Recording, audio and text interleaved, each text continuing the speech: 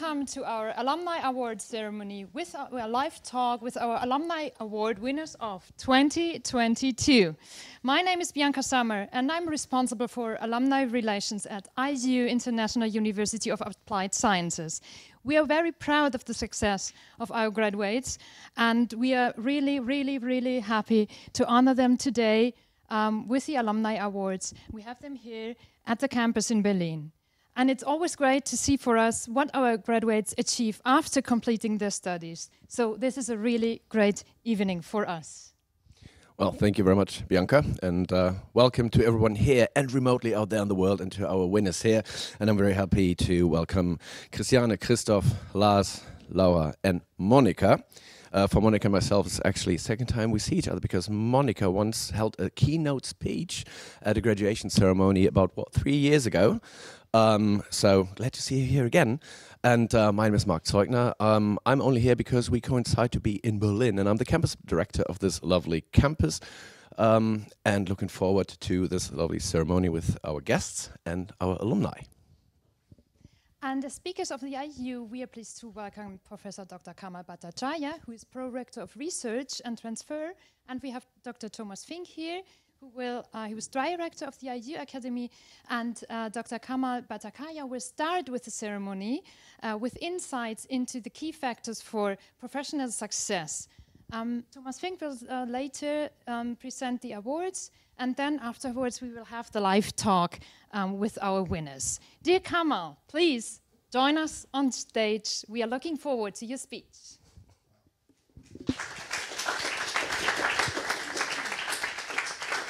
Thank you very much, Bianca. Thank you, Mark, for organizing this wonderful event. I think it's great that we are celebrating some of our alumni as a professor at IU. You know, we don't get to hear often enough about all the great things that people are accomplishing after they leave the school. We just see them for the few years that they struggle with us, basically, you know, and we're trying to teach something here and there.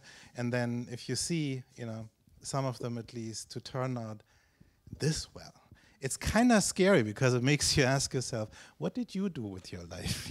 So it's very impressive. I had an interesting discussion last night with an old friend of mine, and she is a fairly well-known research scientist in sort of the systems biology field, and an old high school friend of mine. And we went out for dinner, and at some point, she was telling me something really interesting, which was, I'm just learning a new method of something or the other, whatever field she's working in, and it's so exciting. And I could see her. I mean, I've known this woman for 30 plus years, and I could see, there was the sparkle because she's a full-hearted scientist, and I'm like, you're learning a new method. Why? I said, because AI has completely blown up my field. I'm like, that's interesting, and that makes you happy, seems like, right? I said, yeah, the stuff that Google has done with, this protein folding, AlphaFold. I don't know if you've heard about it, right? So it's like an old problem. How do proteins fold? Because only in the folded state of a protein are they actually biologically functional. So if you know what the three-dimensional structures are of these proteins, then you can predict misbehavior of those, right? You can think about how to build medicine that attach themselves to the proteins and help you cure diseases. But it was always a mystery. How do we find out of all these millions and billions of proteins, however they are, to actually find the three-dimensional folded structure? And Google built this AI called AlphaFold that basically predicts what these three-dimensional structures are. And that was what she used to work on for 20 years. And now she tells me she is completely excited about the fact that Google solved the damn problem so I can focus on something else, right? And what I thought about this, when I was walking home, I was thinking, this is an interesting view of thinking about lifelong learning, right? Because it's really not about what universities tell you or industries, your employer tells you, which is, don't stagnate. Well, as an employer, ask yourself why your employees are stagnating first, instead of telling them, to lifelong learn. It's a necessity. It's an absolute necessity. And I had a few conversations here today already, which also points me to the same direction, that, the beauty is, and this is a very controversial hypothesis, I'll admit, but, the older you get, the smarter you get. I know I say this as an old guy, right? So you see the self-interest that I have in telling you, the older you get, the smarter you get. And the reason is because if you don't stagnate from early on, you go into your first profession, you grow in your first profession, you learn something, but then you also hit an end, you hit a plateau, and you think, no, wait a second, I need to do something else to grow. And you're self-motivated to do this, and sometimes doing that something else to grow requires you to maybe take a course or download a few YouTube videos. So whatever it is that pleases you to do so to get to that next level. But every year that experience compounds. It's like what I taught my 13-year-old son, that if he plays the piano every day for 15 minutes, it will exponentially get better. I don't know if it's true, but I think it is, right? It's compounding. We learn this also about finance, right? And it's the same with our ability to solve problems. I can solve problems today better than I could 20 years ago.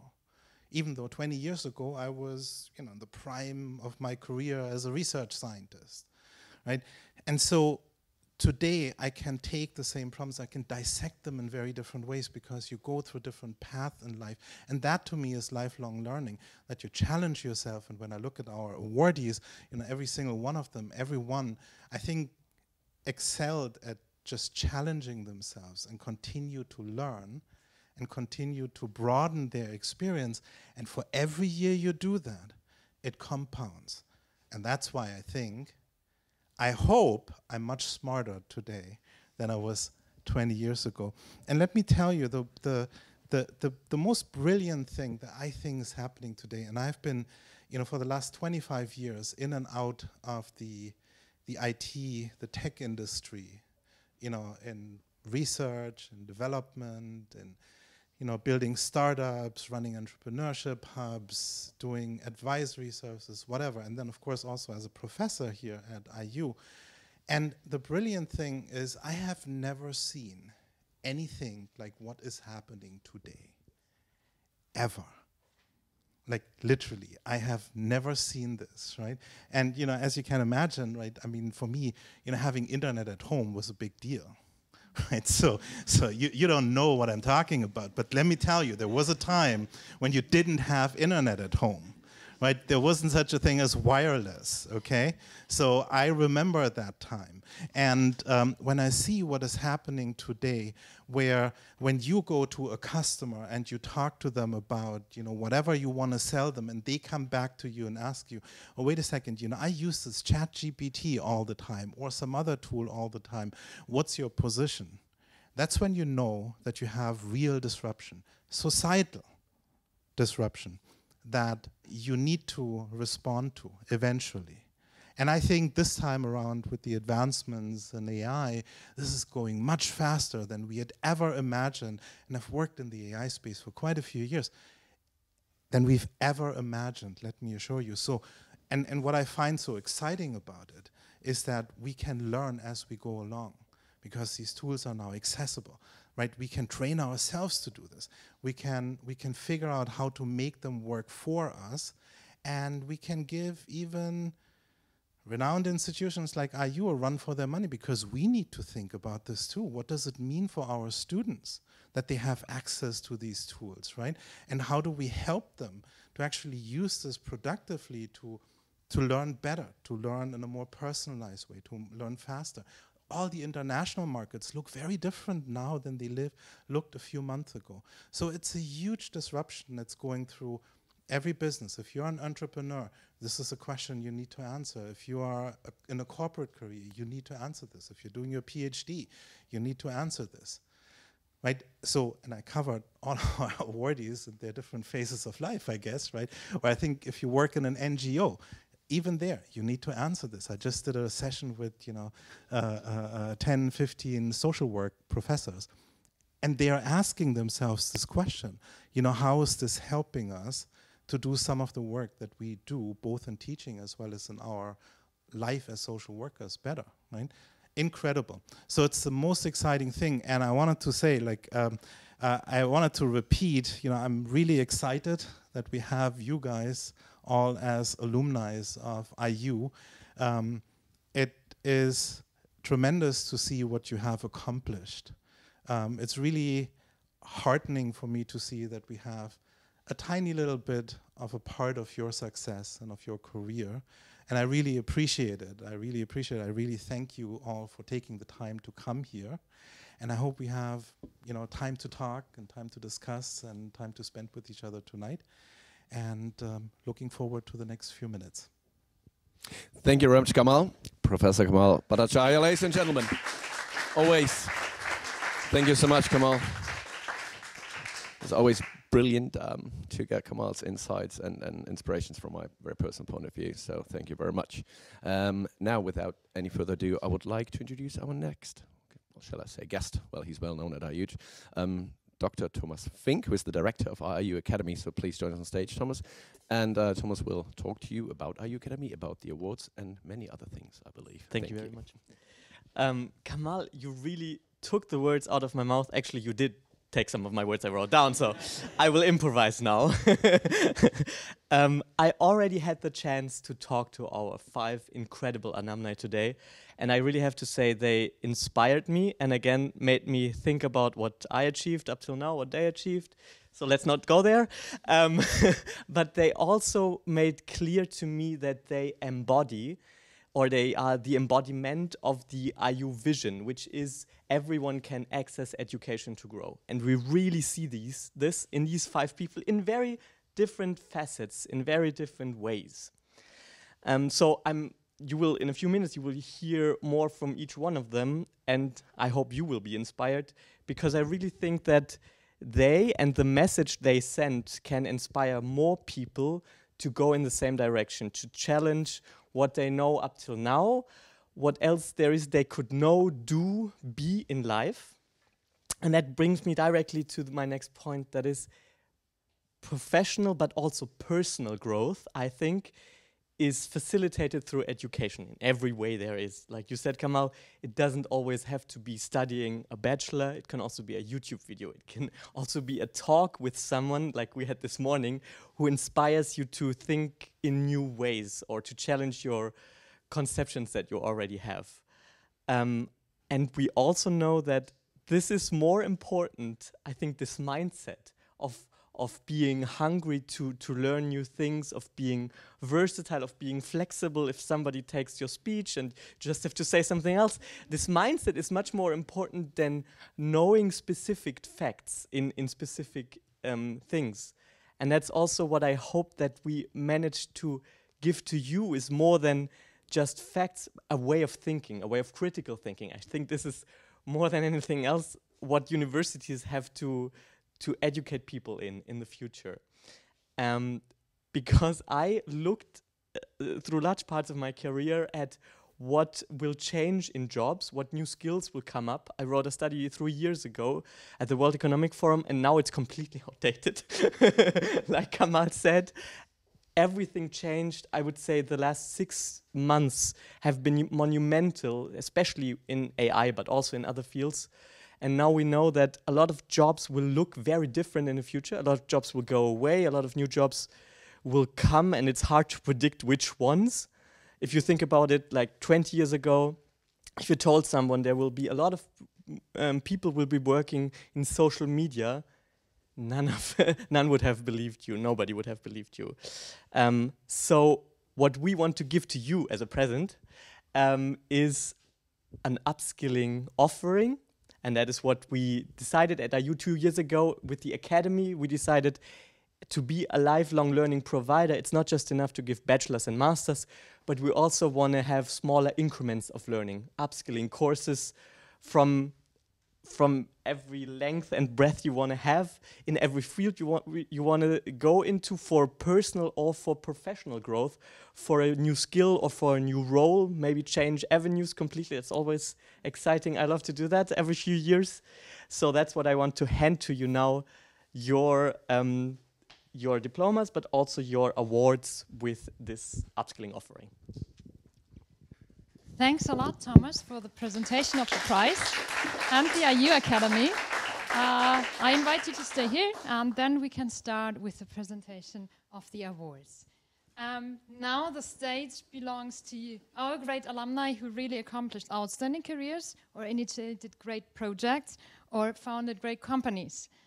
We start with our alumna, Dr. Monika Suryavanshi. She's the winner of the professional award, and she was first in India, in her home country. She was an emergency doctor, and she managed various facilities there, and then she had the courage to venture onto the international professional stage. She studied here in Germany at IU, international healthcare management, and then she got a job at Helios Kliniken, and now she's the executive director of Helios Kliniken. She got a top position there in a few years. So, dear Monika, please come to us to receive your award. Congratulations.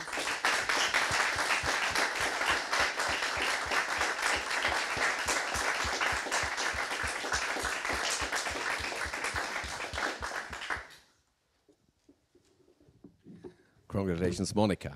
Our next awardee, our next winner is the winner of the Entrepreneurial Award, and I had the chance to talk to him briefly before this event, and when Bianca gave me the names, of course, looked him up and checked his company, and I was rather impressed. And he's the founder and CEO of a company called WingX.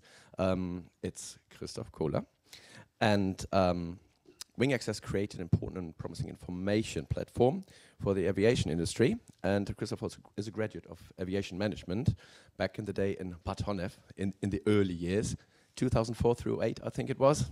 I was little, and I'm happy to meet him here, as WingX has already been able to find more than 150 business partners and from over 55 countries. So I think no words necessary. Without further ado, please, Christoph, congratulations to your award.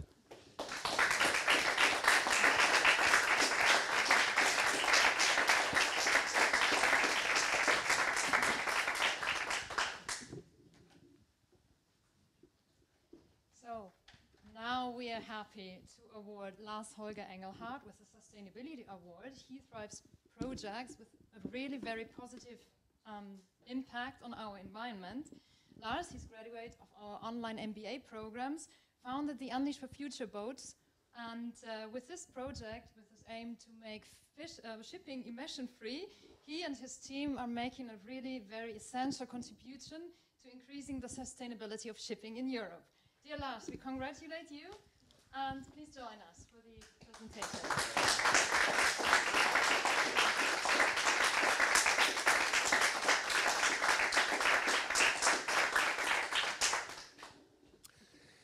Congrats, Lars. The next one is all of those are very special. This is special from our very, let's say, subjective point of view.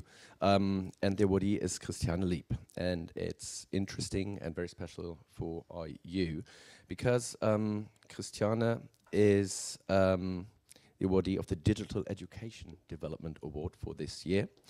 And after completing her master's degree in general management at IU, she became a researcher dedicated to exploring the potential and meaningful scope of didactic intervention as an electric learning tool.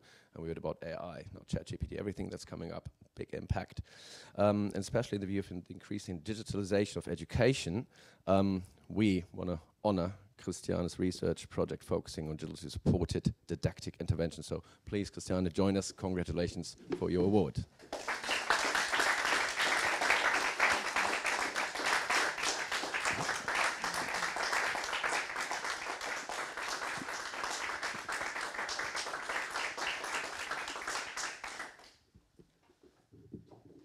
And now, for the first time, we are awarding the Special Mention Award to an alumna for her career in the field of work with a really high social impact. It goes to Laura Spies, who graduated in our social work master program.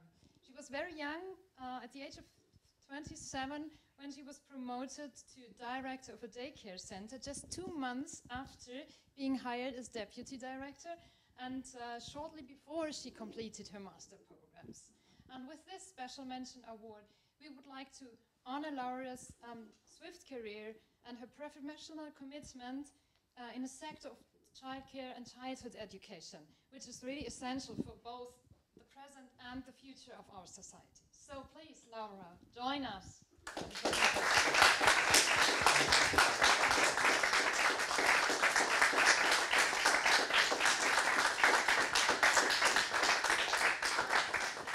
Congratulations, Laura. Now, we have seen our awardees, but we're all here or remotely to hear from them, of course. So Bianca and I now will move slowly over on this huge stage. It will take a while between you guys because we want to explore what your drivers were. What was your motivation? What projects did you focus on, when and why? And of course, what could be some hints, some advice, some ideas you can hand over to the next generation of graduates, hopefully alumni then, to learn from your very own experiences. So we'll start with you, Monika. You are now working as an executive director at Helios Kliniken, and you studied healthcare management here at IU. So my first question, what were your reasons for starting your studies in Germany, and why IU? So good evening first, everybody. As you know that I was working as a doctor and I had my own hospital and clinic in India. So shutting down very settled practice and come and go to some other country was not an easy decision. Many also criticized me like that, what are you doing?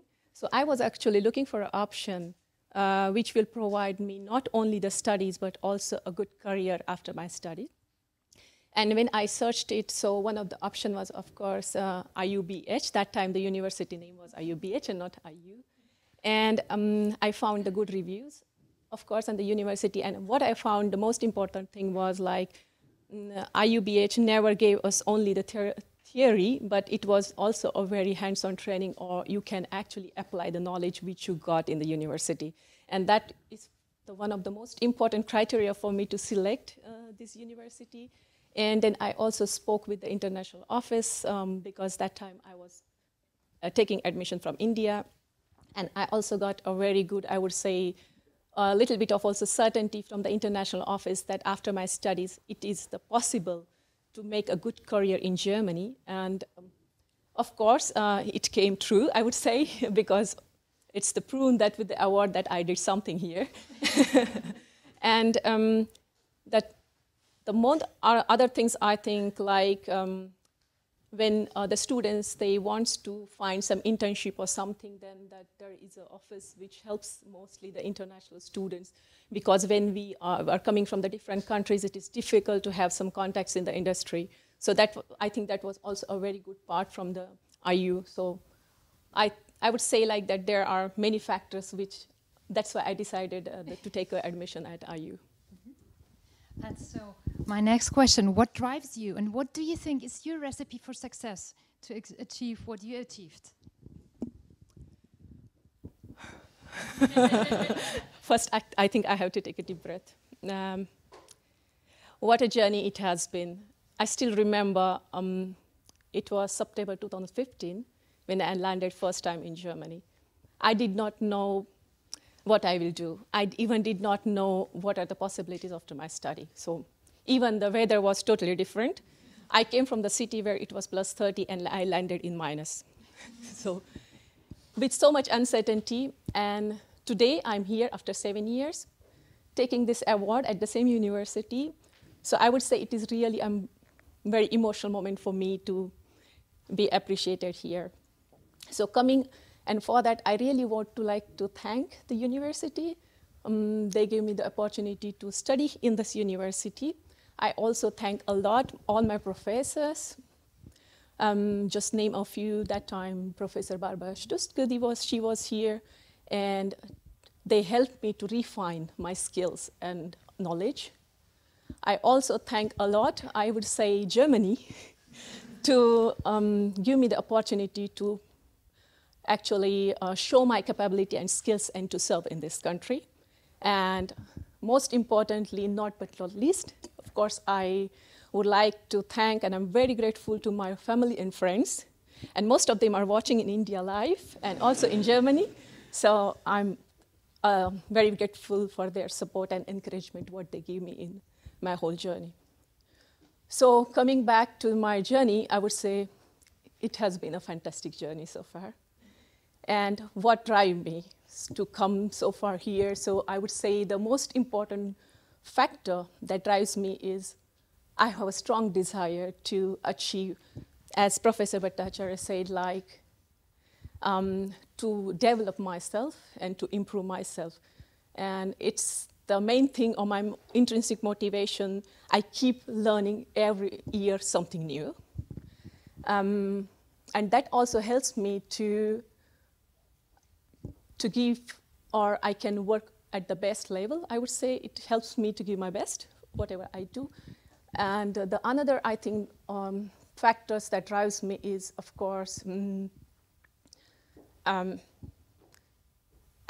along with like improving myself is I give, as I said, like the 100% whatever I do. And that motivation is also because of I wanted to do some sustainable impact. So now actually I'm working for the position or working responsible for the business unit. And there we provide the advisory services to very different stakeholders in healthcare industry. So I work with the different governments and the authorities, and as well as the hospital providers. And we help them to make the healthcare system as well as the healthcare delivery better. And that actually gives me, also motivates me that every morning I get up and try to give my 120% to make some positive impact in this society and just to make the healthcare a little bit better everywhere. Coming back to the success factor, I think now you know that one of the factors is, of course, the high integrity to my work. As I said, like that, I always try to give 120%. I know some people say that that is not a good, but and I also try to own my actions. That means that I always try to take full responsibility of the things what I do.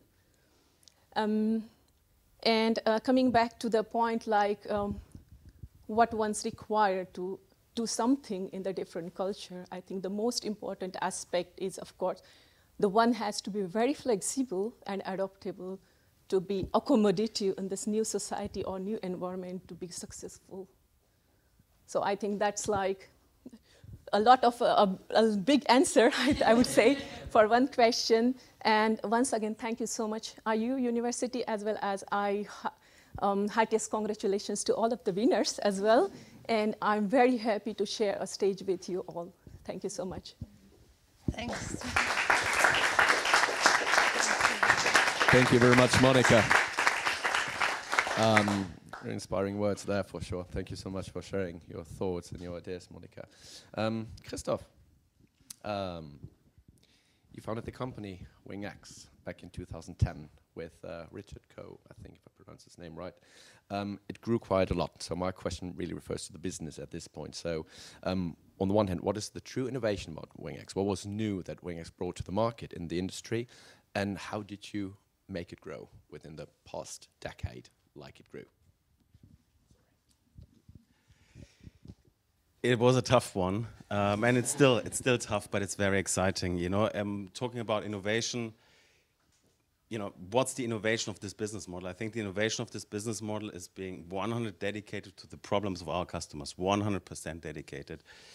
And what does this mean? Because obviously, you know, creating products, innovation, you need to be dedicated, but we strongly believe from our perspective in data. So data is the new oil. Since decades, everyone believes in data, everyone is collecting data, but what to do with data? There are thousands of possibilities. We strongly believe in data visualization. That's 100% what we believe in, to make data tangible, intelligent for our customers, and understanding the problems of our customers, working with them, and curating all this information in a system which is allowing to ask all these questions. So ChatGPT is just the tip of the iceberg, to kind of quote what's going on currently. We believed into this since day one. That comes with a very strong, belief in technology. But where I get in a second to, it's also belief in, what are the problems and how to talk about the problems and, really speaking with our customers every day. Communication, no one can, replace communication, relationships. So we basically invested in, strong relationship with our customers. They tell us their problems. We come up with creative solutions and provide this all in a system where we then believe in technology, in the latest technology, which gets us very excited in kind of managing all this data, make the data accessible to our customers, visualizing the data, and they subscribe to this. That's the Medal of Honor. They subscribe to the information system. That has been growing significantly. In our market, it's the private jet industry, which has its challenges at the moment, justifiably, unjustifiably as well. Climate impact, highly questionable. But one aspect of this is, do you really understand what private aviation is doing? We're the only ones who are able to explain on a global basis every day with live data connection what's going on. And the core foundation of this is, our team, our business, my business partner Richard, who is asking questions every day. He is ChatGPT in persona. He's not old. He's just 50, he claims to be old, but he knows everything, how to put things into context, how to interview people, how to ask the questions. Interviewing, really understanding the problem, making them, finding a recipe for the endpoint, an API. What are we now doing with this information? That's the personal relationship. That is, even in the digital age, it's not replaceable, and that's our key foundation, that we are humans, but working on data and making this accessible. And yeah, we need to monetize it somehow, and we have created the SaaS model, and actually see this not just aviation, we can transform this now to every industry, what we have built. Data management, we love aviation, but we have a huge future, an exciting future ahead of us, and this is where we are every day motivating putting this together. Super, thank you so much. Super interesting insights. And again, as I said, I looked up your website and was like, all right, I really had to find my ways because I'm not into this at all. But I'm fascinated by things that I don't understand, more by things that I do understand. So apart from the business side, a rather emotional question, because Monika got a little bit emotional, which I love. What was your reaction when you learned that you would win this Entrepreneur Award out of the thousands and thousands of people in the pot for this award? First of all, it's my colleague Annie from India. He joined me, us at Wings. Very knowledgeable guy. He said to me, "You are crazy if you're not going to apply for this award. You are going to be absolutely crazy." And I said, I don't know what to take with an award, right? And this was but Honef. Give me a break. It's 200 students. And he said, "No. Have you seen? This is the greatest. It's the largest university in Europe." And I was like, I'm grateful if you do this. So, let's give it a try. And I felt after the announcement really proud, first of all, of the team, because, after all, I'm representing the team. I felt really proud to have working with people who are 100% into this every day. My team, the family, my family, our family, my team members' family, they are all passionate about what we are doing. They give us the headspace because you need to dedicate hours, 24/7, almost to the problem. Last week we were in our server farm fixing a few wires, things went down. Annie saying, we're going to do it. Richard already writing the next report for shareholders, talking to investment banks. Relentless efforts every day in communicating our products to customers, and that I'm super grateful that I'm part of this team, and together with Richard leading this team, and at the same time having a family, having our family supporting us. That's a big asset, and that got me very emotional to realize what we have built over the years, and frankly very proud of our customers' relationships. We went to the conference. We get even now the honor. Wings doesn't need any introduction. Everyone knows about one saying to me, Wings is the Bible for aviation, for flight activity data. And this feels really good, to be honest. And I'm happy to share this every day with the team. I was just talking earlier. Now it's tricky to get the people into the business because we are quite advanced in what we are doing, bringing people in. But we are all humans. We want to grow. We want to make it accessible. And that's, I think we are on the right track in having the motivation in the team and now getting more people in, and that's super exciting, and I'm very grateful. Thanks for the invitation, and IU was a big part of this. Thank you. I'm glad to hear that. Thank you so much. And just one thing, you said Wings now. This is because you just recently changed it to Wing X. We talked about just an explanation. So it's one company. It's one company. Thank you so much for the insights, Christoph.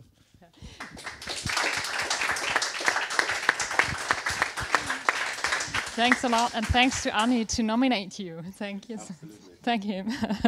So, Lars, you founded the Unleash for Future Boats FCT in 2004, and you received various innovation prizes since then.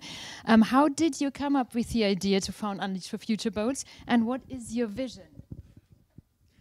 Thank you very much.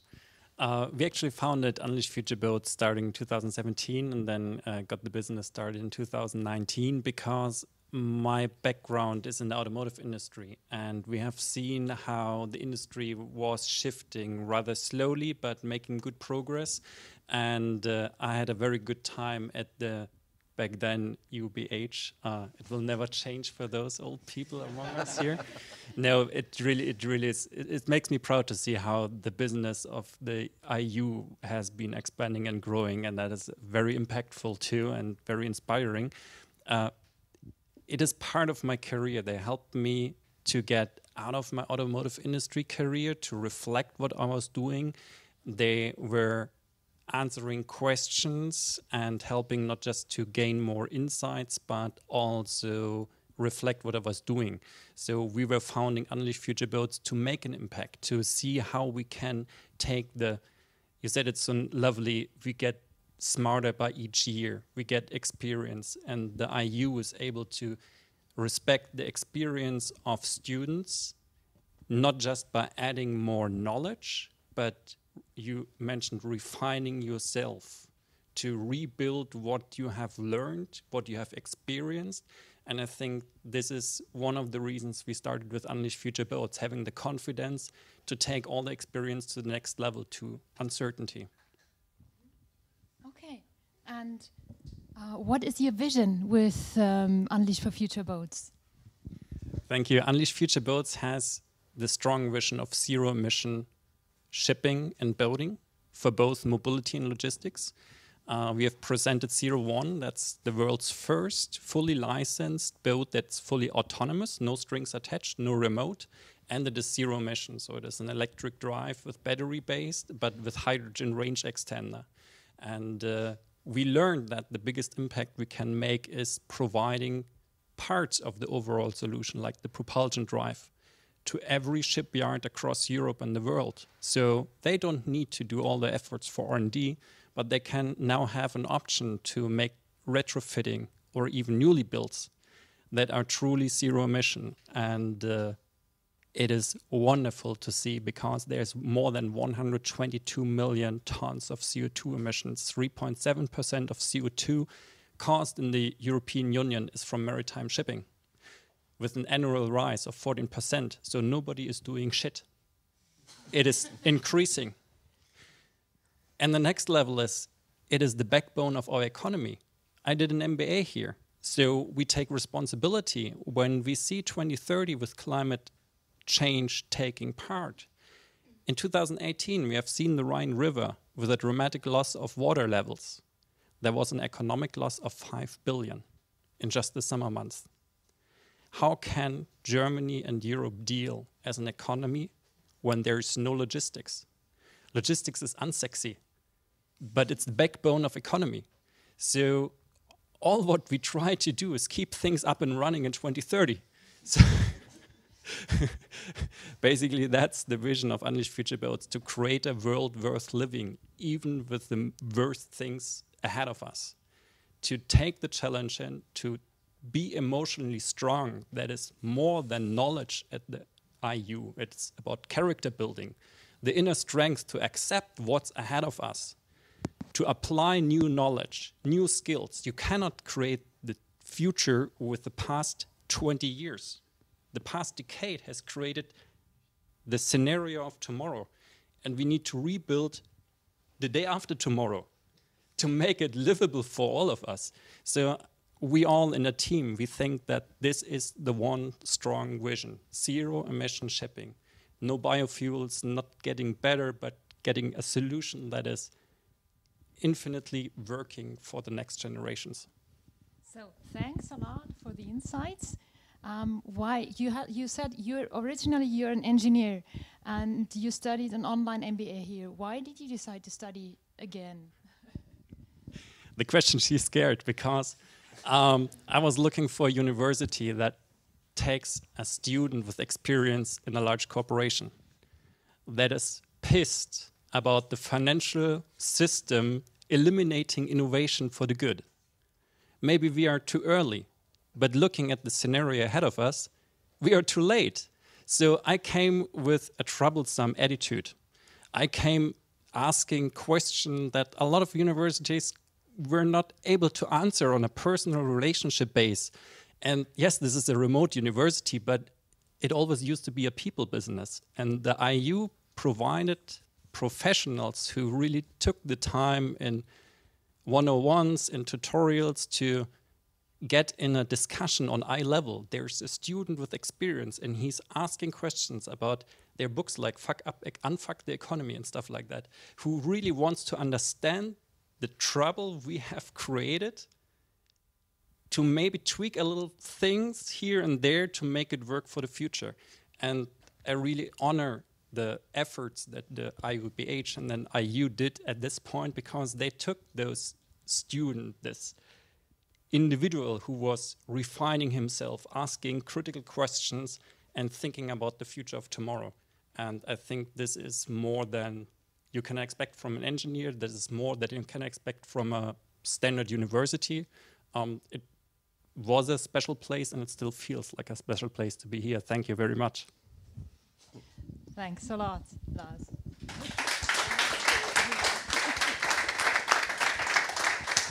Thank you, Lars. What you mentioned the part of education, and as we heard, the different fields that you guys work in with all your impacts shows that basic education on whatever level is the source of many types of careers, be it sustainability-wise or whatsoever, which brings me to Christiane. Because as I said before, Christiane works in the field of digital education, which also then is the base in an ever faster moving world, more innovative world, to bring that education to many, many people. So Christiane, what was your motivation to work in this field? Why did you choose this? And what was your mission in digital education that you foresaw? Thank you. Yes, the changes in the world of employment and society occur very quickly and require new teaching and learning concepts and skills in education, but also in the world of employment. So I would like to help young people to become able in dealing with new forms of work and collaboration through suitable communication skills, both during their studies and later in the world of employment. For this, I am developing a learning and working model to support students in data-driven decision-making. My focus is on visualization literacy skills in the context of data literacy and how these skills can be taught appropriately. So we can say it's a research project at the intersection of business psychology and data literacy. Yes, and my mission, I would like to continue working in the field of education and develop innovative learning scenarios. Yes, and I think digitization offers a lot of potential for this. Thank you very much, and it sure does. So, as an expert in your field, what's the kind of tips that you can give anyone who is targeting the digital education from your own experience? In my opinion, distance learning requires even more self-discipline than classic face-to-face studies. I have gained experience with both study models, and I think everyone should ask themselves which variant is suitable to their personal learning preferences. in order to be able to implement them in the best possible way. I would also recommend trying out different learning and working techniques and setting up a concrete learning plan or create a learning plan.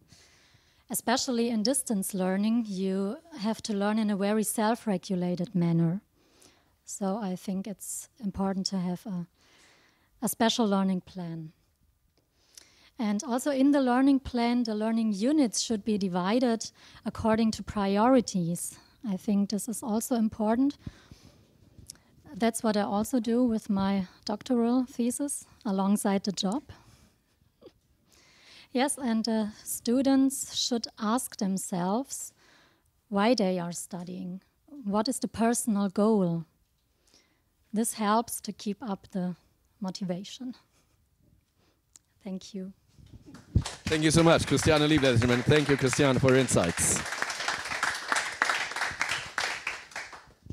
So now, Laura, you are working as director of a daycare center, and you wrote me in your application that it is really very important for you to ensure the quality in daycare centers, and that you could use the knowledge from your social work studies at IU. So, in your opinion, what is particularly important for ensuring quality in daycare centers, and how do you improve it? First of all, I want to say thank you for the invitation for tonight. It's a pleasure to be here. And so quality in daycare centers are not easily to summarize. So that depends on so many things and separated in so many parts. So at least there are a few of them are the cooperation with the parents, the daily life in a daycare center. There are most of safeties and rights who must be implemented in the daily life. And so there are just a few of it. In my work experience, and I had a lot of station in my work experience in the last years, I must do the experience that the quality is very bad at some point. So I set myself a goal to do it better, to going to make a change and to become a head. That's what I am now. So that goal is done. But at least the quality of a daycare center depends on the team, and it stands and falls with the team of a daycare center. So what is important for me is to make the daily life easy. Easy in the way that documentary and observations are having sheets who are going to be easily to pick and easily to fill out. And at least there is not much time to get together to make a complain pedagogical work system and concept. So that's what I'm going to do in my team. Mm-hmm. And at least I have to thank you for my team. Thank you, team. Because all those changes I brought with 2 years ago now, they did everything with me. And so thank you for all of them to increase me and to all, because I'm very young. I'm the youngest in my team, and they offered me a lot. So thank you to them. Okay, and how did you manage it at such a young age to move from the position of deputy head to the head of a daycare center? And what tips can you give to others who want to follow your steps? Exactly, that's a funny story. I applied in 2021 when I moved from Passau to Weinheim as a head in the daycare center I'm working now, but I didn't get the job. They offered me the deputy head, and I was very thankful, and I took it. So at least I could learn 2 months with the head very much, and after that they offered me the head position because she was leaving again after short 2 months. And before I thought I didn't get the job because the lack of my experience and the youngest age I am. And then I was sure that is not the thing who is very important for getting a job. It's to be yourself, to be motivated, to show what you can, and just believe in yourself and in your goals. And that's everything what I was recommend and will recommend to everyone. Believe in yourself and do what you like to do, and be motivated. Okay. Thanks a lot.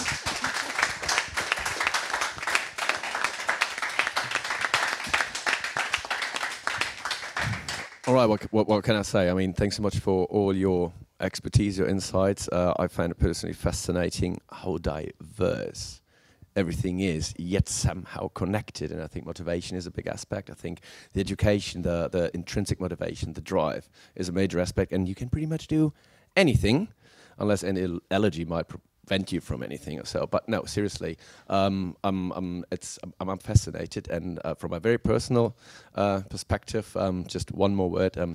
This is exactly why I'm working within the education for such a long time, because it's friggin' fantastic to see guys like you thrive in your own very future. So thank you so much for coming here and for your insights. And congratulations again. Thank you.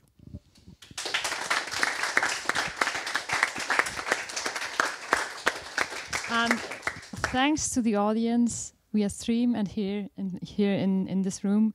Thanks for listening. And to all alumni over there, if you wish to be amongst the winners the next time, we'll call for the next Alumni Award at the end of July until the middle of September.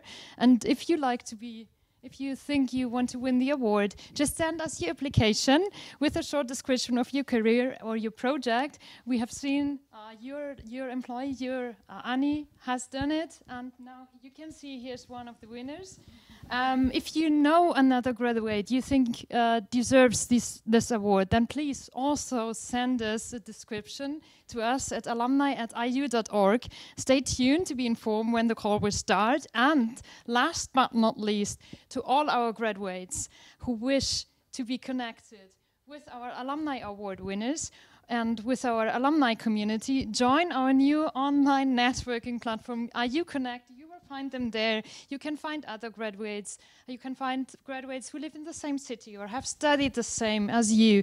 And you can, find advice, get advice for them, because one of the key values of our alumni community is supporting each other. So become part of the network and profit from the wide range of experience. You have seen we have really very different great alumni here, and register at connect.iu.de, and we'll be happy to see you there. And for this evening, we wish you all the best. Here and abroad, and we really want to say this together. Have a nice evening and see you soon. Take care. Bye-bye. Thank you.